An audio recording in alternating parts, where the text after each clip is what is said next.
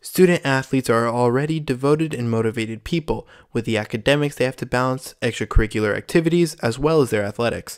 Alena Lind knows that struggle better than most.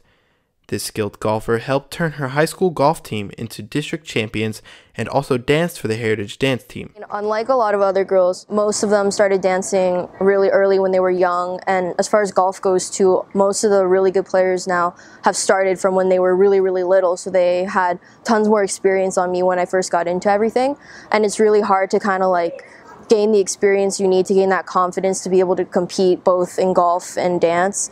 And it's just like something you kind of have to initially get over, and once you do and you start working hard and keeping up with the other kids that are your age, you start gaining more confidence and you start performing better. Alena's hard work has been noticed by her coach, who admires her dedication to the sport and her ability to balance a heavy workload. Alena has really impacted the team with her strong leadership the last couple of years. She started playing when she was young.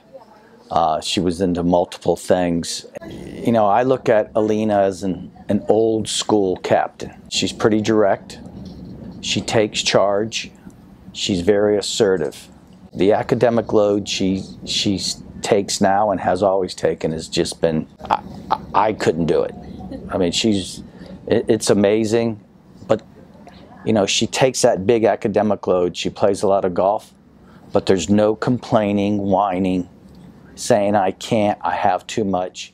By being a well-rounded student with the ability to balance two difficult sports, Alena clearly shows that she's an above-par student.